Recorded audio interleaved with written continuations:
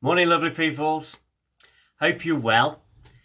In our thoughts so far, looking at the life of Joseph and the parallels between him and our heavenly Joseph, the Lord Jesus Christ, we have looked at his character as both a beloved and obedient son, both in their early years growing in wisdom and favour with both God and man.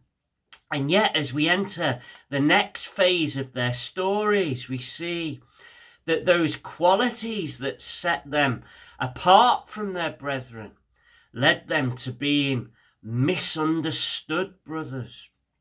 Let us read the next instalment from Genesis chapter 37 and verses 12 to 19.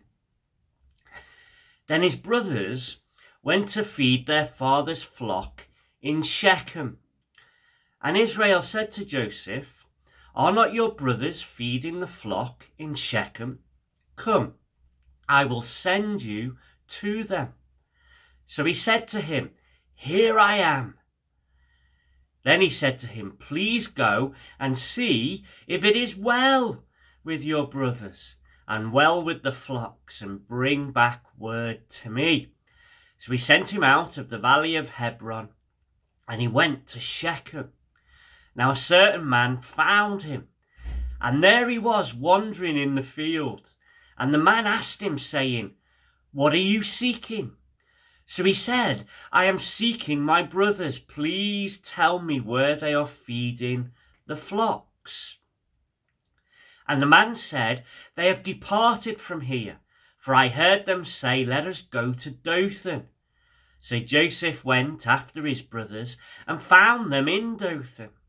Now when they saw him afar off, even before he came near them, they conspired against him to kill him. Then they said to one another, "Look, this dreamer is coming." Joseph had received visions or dreams from God that had foretold Joseph's destiny. And I believe with the integrity of his character, he had revealed to them in all honesty and with a desire for the truth to be made known, not with naive grandstanding and gloating like others have interpreted. In similar fashion, Jesus had come to do the will of his Father in heaven, and the truth he shared would likewise cause an unfavourable and disbelieving reaction. I know I mentioned it in our last talk, but it is worth noting again that both of them were sent, and they went.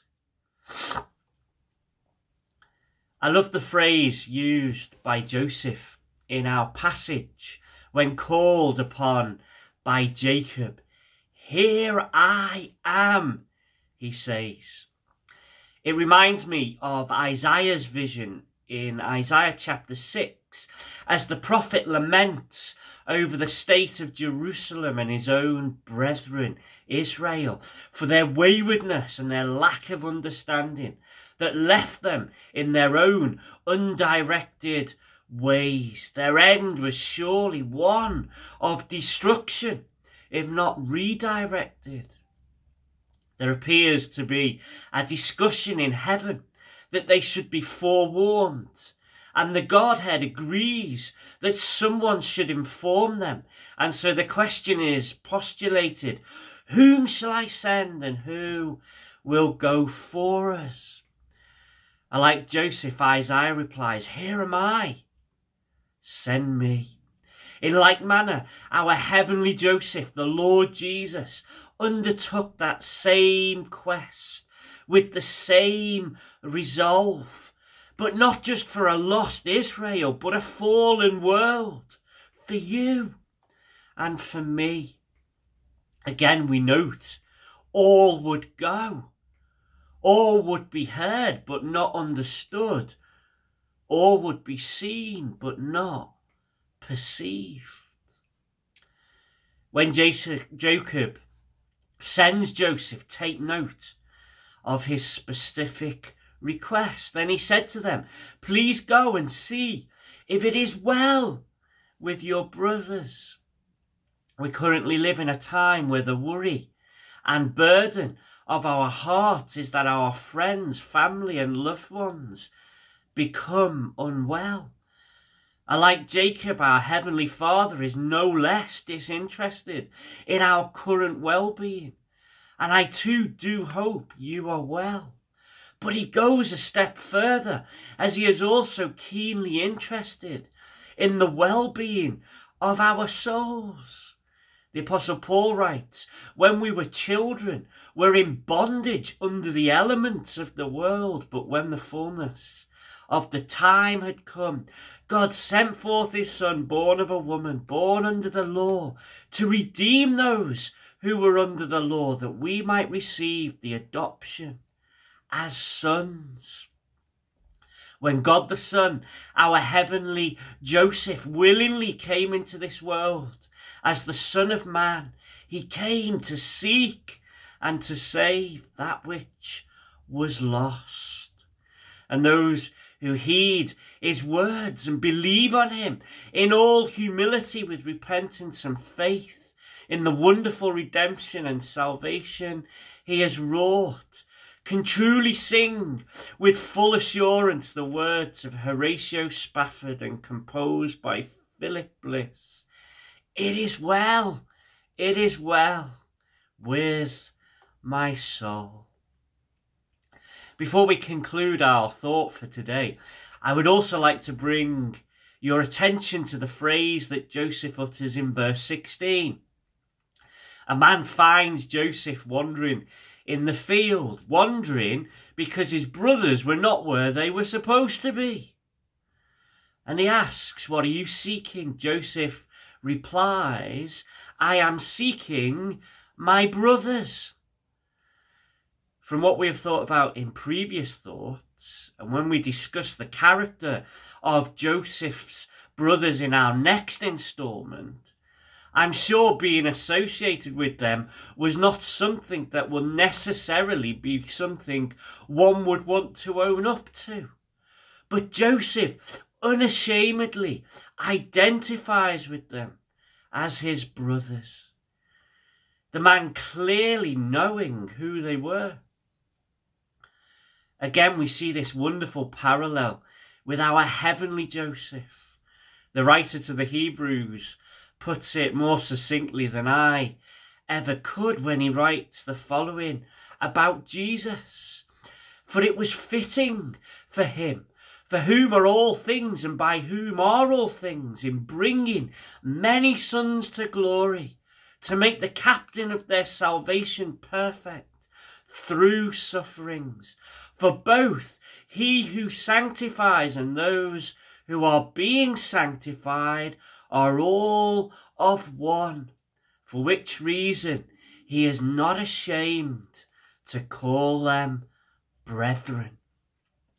For the believer, it is of such comfort that they have a friend that sticks closer than a brother, despite our failing and lack of faithfulness, and even more, that he is willing to call us brethren.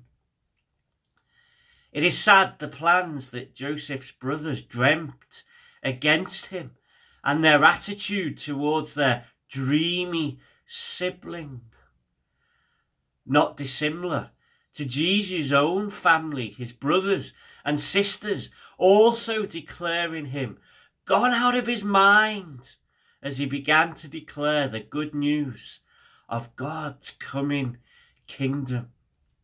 But more of that next time, God willing. Hope you've benefited from something we have looked at today about Joseph, a misunderstood brother. And I pray the Lord helps us to learn more about our equally misunderstood heavenly brother, the Lord Jesus. God bless you. Enjoy your day. Let us pray. Heavenly Father, again, we thank you for this time we can spend aside looking into your word and learning from it.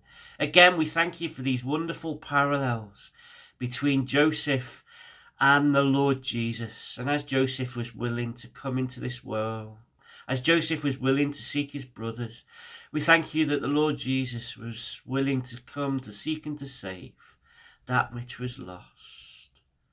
Me, you. We thank you for the Saviour that he is. We thank you for those that believe on him. He is not ashamed to call them his brethren. We thank you for that brother that we have. We thank you that he is that friend who sticks closer than any brother. Lord, stick close to us now, we pray, at this time as the effects of this virus seem to have increased. Lord, we thank you for those that you have kept safe thus far. We thank you for those that you have helped through times of illness, and those who are unwell now that you are helping. But Lord, we pray, continue to protect us, be with us, help us, bless us, look after our families and loved ones, we pray. May they know your goodness, and may you help us to understand your love and care towards us more. Help us to understand the goodness of God in sending Jesus and who he truly is, because we pray these things in Jesus' name. Amen. Amen. God bless. God be with you.